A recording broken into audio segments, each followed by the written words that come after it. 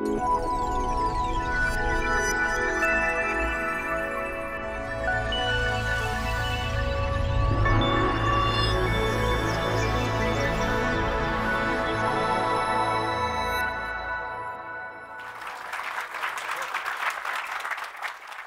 in the 19th century, Western society has tried all the religious, coercive, medical, and compassionate solutions that we have on addiction, but the problem is, if anything, getting worse. Do we have to do more to address the social context of addiction and face the full implications of that realization? I will use the word drugs and drugs frequently, and just as a shorthand, you'll understand that by that word I mean all the drugs that we read about in the newspaper, all the psychoactive drugs we read about, and alcohol. The drug problem is one of the defining features of our era. From the late 19th century throughout the entire 20th century and into the 21st, the world has devoted enormous amounts of intelligence, compassion, and money to the drug problem with very little success.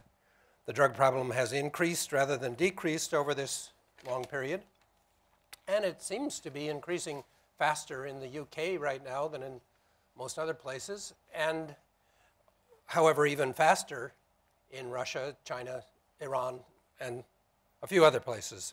We have tried as a society all kinds of interventions, and we all know what they are. I think they're easily categorized into 6. Preventing drug use, enforcing drug laws. That doesn't just mean arresting people as dealers or users, but also enforcing drug laws in pubs and bars. Treating problematic drug users, reducing harm in habitual drug users, spiritual conversion, and self-help recovery groups, which I think are more and more being called recovery communities. The relative importance of these 6 intervention types in local practice shifts dramatically from time to time.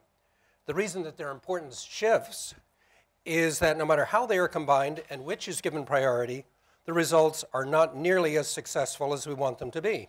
Although each of these types of intervention has helped many people who are afflicted with problem drug use, none of these 6 categories of intervention and no way of organizing the entire gang of 6 has helped the majority of problem drug users very much. And so the drug problem increases. In my corner of the world, we call these 6 types of intervention the pillars of society's response to problem drug use. But this solid architectural metaphor of ours is illusory, I fear. Rather than pillars, it might be more accurate to think of them as slender reeds upon which we place our hopes of overcoming the drug problem. Unfortunately, these slender reeds have bent almost to the ground under the weight of the problem and the weight of the heavy expectations that we have placed upon them. It is true that many dedicated professionals have devoted their life's energies to each of these kinds of intervention with intelligence and compassion and every good intention.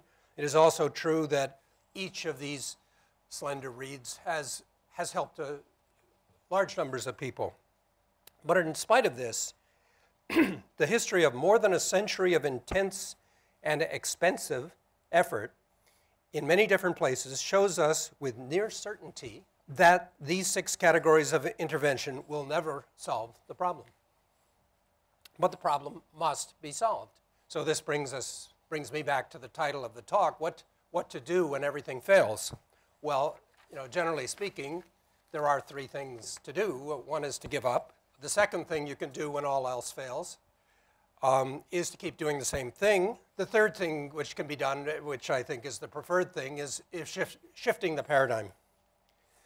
Shifting a paradigm does not mean further changing and reorganizing the so-called pillars, but instead changing the foundational assumptions upon which they are based. I am convinced that the paradigm is now shifting. I see a new paradigm bubbling up from people who deal with drug problems on the ground, social workers, addiction counselors, street workers, and so forth. The new paradigm of addiction is not limited to drug addictions. Rather, it explains the full range of human addictions, whether or not any drugs are involved, whether or not the addiction is harmful in any obvious way, whether the addicted person is rich or poor, and whether the addiction is a minor irritation or a life-threatening tragedy. The primary focus of the new paradigm of addiction is not on single individuals, but on the mass addiction problem of the 21st century.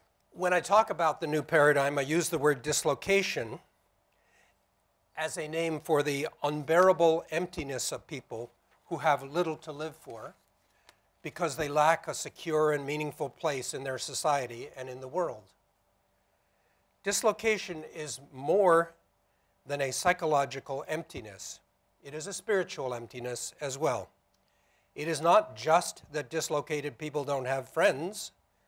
They are also emotionally estranged from their families and from humanity.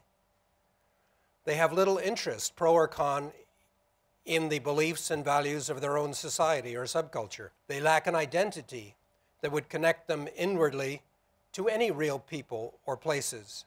They have no vision of either a meaningful future in society or a defining past. They feel no relationship to anything they consider natural, eternal, or sacred. To use a current blunt way of speaking, dislocated people don't have a life. To use a biblical way of speaking, dislocated people suffer from poverty of the spirit. To use one of the terms of the current economic crisis, dislocation is homelessness of the soul. Many dislocated people are poor and homeless in the normal sense of those terms, but dislocation is not the same thing as material poverty. Although material poverty can be a degrading condition in a world of wealth and affluence, it can also be borne with dignity when people are able to confront it together as a psychosocially integrated society. By contrast, rich people in today's world are quite often severely dislocated and addicted. No increase in food, shelter, or wealth can restore their well-being, since they already have all that money can buy. The lack of material necessities is normally called poverty, but dislocation is better called poverty of the spirit. Dislocation does not necessarily mean that people have been moved or relocated from one physical location to another. Although people who have been driven from their homelands as refugees or economic migrants often do suffer agonizing dislocation, dislocation is also the fate of many people who stay at home while their families, societies, and natural environments fall to ruin around them.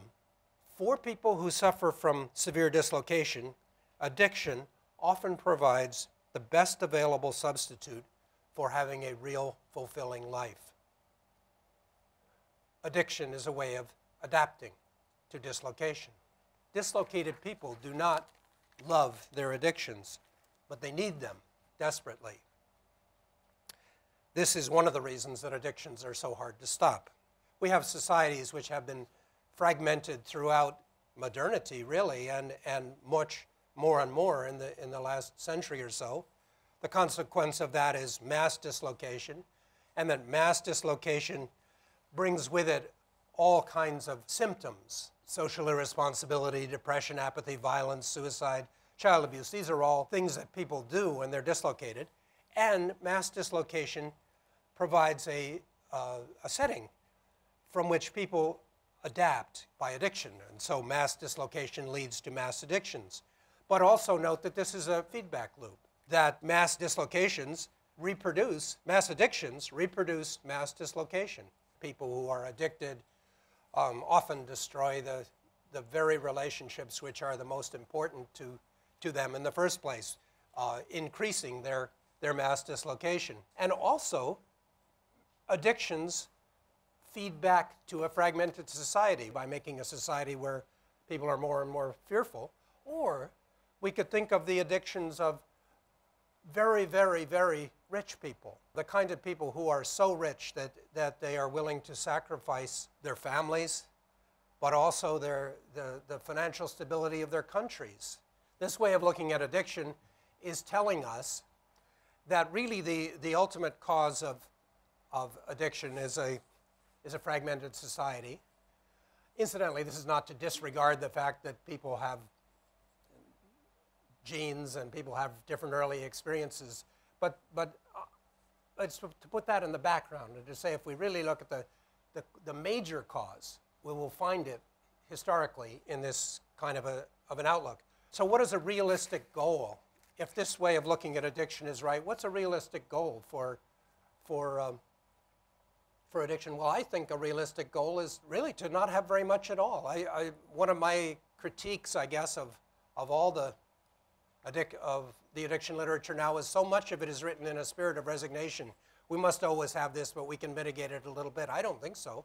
I think that if we understand addiction, then we will understand that in the rapid social changes that are coming, there's the possibility for there will be a new era. We're on the verge of a new era, and it doesn't have to be an era which mass produces dislocation, as this one has. I think it is quite fundamentally important that we understand addiction is not a drug problem. It's a much bigger problem than that. It's a problem of this dimension. And the kinds of things that people will be addicted to will be different. The internet provides a far more fertile ground for inventive people to develop new addictive substances or new addictive practices than does the drug world. Freedom is what drives the benefits of modern society. It drives our choices. It drives the fact that we live longer than ever before. We're healthier than ever before. But one of the consequences of that freedom is the kind of dislocation that you talk about. You can't uncouple these two. Do you think, why are you more positive about that?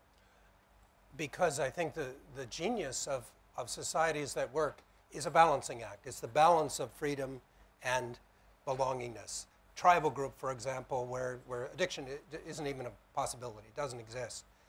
It's not that you've given up all your freedom at all. It's that you live in a society where there are all kinds of social constraints and commitments, but at the same time, there's all kinds of provisions for freedom. I think we've lost the balance. We've fallen over on one side of that balancing act, and we have to get back to the balance. Putting aside obviously harmful addictions, I guess one of the prospects of the future is that we do develop new forms of drugs which have fewer side effects and which are more subtle in their impact. And you're not addicted to your glasses. It's there to deal with the fact that your eyesight is not as good as it should be, and to use glasses. What is fundamentally different between the idea of your glasses and that we might live in a world where, as a consequence of all the freedoms and benefits and advantages we get, a lot of people are on mild antidepressants to kind of keep them going along? Is that a terrible vision? I mean, No, we have to make a distinction between dependence and addiction. I mean, everyone that I know is dependent on certain things. You've noticed my glasses. You might not have noticed my hearing aid. Dependence is simply part of life. But mood shifting, I'm saying that is it possible to imagine people being a high level of addiction to, or low level addiction, but to forms of mood enhancers, which are just ways of getting us through the modern world? Would that be such a bad thing? That's reality. I mean, we can have a beer after work, or we can listen to music which will shift our mood. Yes, we're dependent on mood changers. Addiction is a different thing. Addiction is a whole involvement in which the rest of a person's life falls away to ruin. That's not okay. To be addicted to several hours a day of video games is a kind of problem. But to be addicted to becoming perfect at music, to playing the piano for several hours a day, is not. I'm just interested in what's the basis upon which some people claim that playing video games is incredibly development, and there's some evidence that actually enhances people's cognitive facilities in certain ways. What is the way for us to be able to test the difference between addiction, which as it were is connected with creativity and genius and that we would applaud, and that which we should see as being kind of socially destructive? We just have to let people tell us. In the case of video games, certainly people can use a computer all day. I tend to do it myself, but we have to not look for arbitrary signs. I mean, that's the thing.